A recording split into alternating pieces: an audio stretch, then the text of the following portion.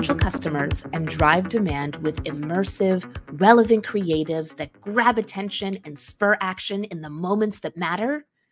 Wow, that is really how Google describes demand gen campaigns. I describe them much more simply: Facebook ads on Google. So, what is demand gen in Google Ads? What do you need to know about the newest campaign type? I'm your host, Jill Saskin-Gales. I spent 6 years working for big brands at Google, and now I work for you. This is Inside Google Ads, episode 32, Demand Gen. Our first question comes from Just Me and You on TikTok, and they ask, which type of business can take advantage of this campaign type? And they were asking about a video that discussed custom segments in demand gen. So let's back up a step. Demand gen campaigns, what are they? Well, in typical Google fashion, the name demand gen is misleading because demand gen campaigns are not just for generating demand. They can be used at any point throughout the funnel and are often actually used for mid to lower funnel kind of consideration or purchase or remarketing objectives. Think of it like Facebook ads for Google, because the key thing that sets demand gen campaigns apart is where the ads show. Demand gen ads only show on Google-owned properties. That means they only show on YouTube, in Gmail, and on the Discover feed. So because of that, it's much more similar to a Facebook ad where someone is scrolling or consuming content. It's lean back behavior, and you can use your visual creative to introduce a problem rather than only providing a solution like you would with a search ad. Now, custom segments are a kind of audience targeting that can be used in most Google Ads campaigns, but it works especially well with demand gen. And here's why. Custom segments let you show ads to people who've previously searched for certain things on Google and or who've visited certain types of websites and or who have certain types of apps downloaded to their phone. And by the way, episode 9 of this podcast was all about custom segments, and you've heard me talk about them in other episodes as well. Now, the part of custom segments that lets you show ads to people who previously searched for things on Google, that only works when the ads are being served on Google-owned properties like YouTube or Gmail or Discover. It doesn't work the same on the display network, for example, where you're showing ads on millions of websites and apps across the internet that are not owned by Google. So demand gen is really the best place to make use of those custom segments, whether for e-commerce or lead gen, whether you're a small or a large business, or whatever industry you work in. So if you want to test visual-based ads, I'll always recommend testing demand gen before display or even before YouTube.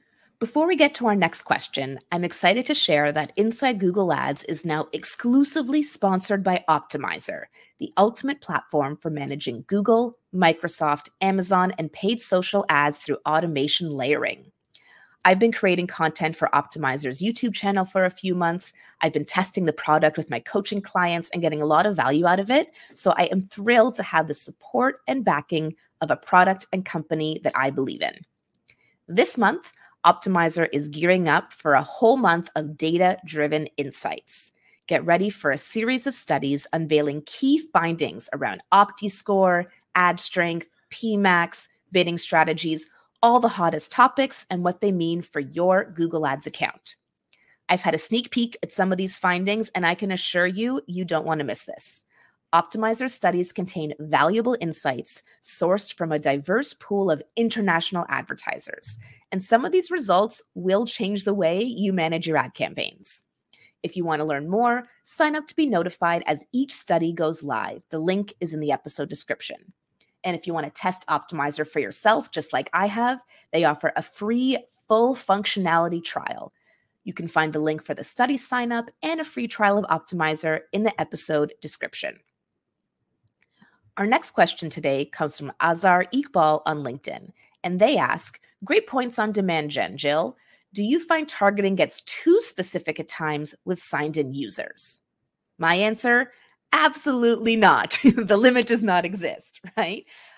One of the many benefits of demand gen, and one of the reasons I like it so much, is because it only shows on Google-owned properties. And so what that means is that these are really high-quality placements, YouTube, Gmail, Discover feed, And you're mostly showing your ads to signed in users because if someone's on Gmail, they have to be signed into Gmail. So Google knows exactly who that person is. If they're on YouTube, they are likely signed in. And if they're seeing the Discover feed on their phone, again, they are logged in to Google or to Chrome on their phone.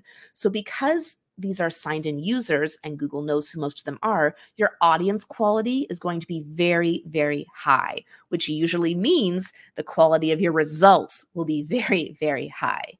This is in contrast to something like a display campaign where because these ads are showing in millions of different places, Google doesn't always know exactly who those users are. So the audience quality is generally much lower. Even though we're only showing ads with demand gen, well, not only showing ads, but mostly showing ads to signed in users, that doesn't mean the targeting gets too specific, at least in my experience. If you were to try to create some kind of super specific combined segment, maybe your ad wouldn't be able to show, but then that wouldn't be a demand gen problem. That would be a problem with your audience setup. When you're testing demand gen, one of the best places to start is with a custom segment. So I do recommend trying that out if that's not something you've tested before. And then, of course, one of the features that only exists in demand gen now is the ability to create a lookalike segment in Google Ads. There used to be something called similar segments in Google Ads. We haven't had those for a while now, but only in a demand gen campaign, you can create a lookalike of one of your remarketing lists. So one more reason to test demand gen if you haven't tested it before.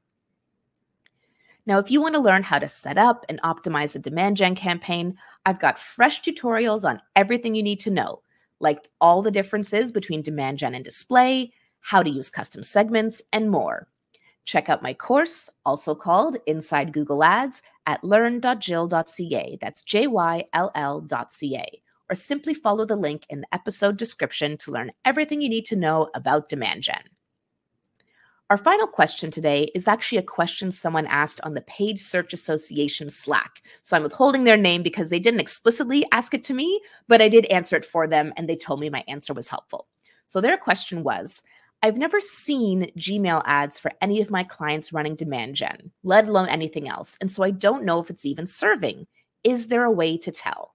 So basically, they wanted to know, demand gen campaigns can serve on YouTube, can serve on Gmail, can serve on Discover. Is there a placement report? How do I know if I'm serving on Gmail or not? So while there isn't a placement report, there is a workaround you can use to know if your ads are serving on Gmail. The best way to get this data is to go to your asset details. So within the ad itself, click on View Asset Details. And then within the demand gen campaign, you want to make sure you have the engagements column turned on. There's a few different columns there. There's interactions, there's clicks, there's engagements. An engagement on an image asset in a demand gen campaign is when someone clicks on your Gmail ad to open the email, right? Well, it's possible to engage with image assets that show on the Discover feed. It's very rare user behavior. So if you look at that engagements column and you're looking at engagement specifically on image assets, pretty much the only way that could have happened is if someone was opening your Gmail ad, and therefore that should give you a good indication of your Gmail ads volume. If you look at engagements on video assets, for example, that could have to do with people interacting with your content on YouTube. Video assets actually don't show in Gmail, only image does, which is why this is a really good trick. And then an interaction could be something like a click or a view. Remember, a view counts as viewing at least 30 seconds of a video, and a click means a click to your website. So in the Gmail portion of demand gen, click is a bit of a strange word because, yes, they click to open the ad, meaning they click to open the email, but then within the email, they would have to actually click again to visit your website. So for the Gmail placement, a click would mean a click to your website, and then an engagement would be opening the email. If you want to nerd out on more of these details, of course, the Google Ads Help Center has everything you need to know. So if you've never tested demand gen before and you're looking to grow your Google Ads account through audiences or through image or video-based ads or both, give demand gen a try and let me know how it works for you. All right, the Insider Challenge is back now, and today your challenge is this. Your client has been a search-only advertiser for years, and they want to start testing audience-based advertising for the first time. Because you listen to this podcast, you recommend a demand gen campaign. What kind of audience targeting will you use? I'm purposely leaving this one open-ended so you can think it through for your actual business or one of your actual clients. What kind of audience targeting would you use to first test a demand gen campaign? You can participate by sending me your response to this challenge or any episode's challenge. The beauty of the Insider Challenge is there's no right or wrong answer, just an opportunity to stretch your brain on real-life Google Ads problem solving. And a shout out to one of our listeners, Michael Crane, who shared an answer in my Instagram DMs to episode 25's challenge. That was which attribution model you choose for a fast-growing startup. Michael said, since DDA is out, I would say time decay. Since this client is scaling fast, they would want to know what channels are contributing and what ones are more directly involved in the time of conversion. This would help distribute budget and channel focus. I still would go with DDA, but if that's not available, then I say time decay. Thanks so much for sharing your answer, Michael. And if you want a chance to have your answer included in the podcast, shoot me an email at thegooglepro@jill.ca, that's JYLL.ca, or send me a voice note in my Instagram DMs. I'm the_Google_pro on Instagram. Our last challenge was back in episode 26, and there I challenged you with this. Come up with a scenario in which you would choose a manual bid strategy rather than a smart bidding strategy. Why would that be the right choice? As you know, if you've listened to this podcast at all, I'm a smart bidding girly. I rarely use manual bidding, but there are still scenarios where manual bidding could make sense. So here's just one. If I'm launching a standard shopping campaign and I'm really concerned about high CPCs, maybe we're working in a limited budget or I know it's a very competitive industry, I might choose manual CPC instead of maximize clicks as my starting point.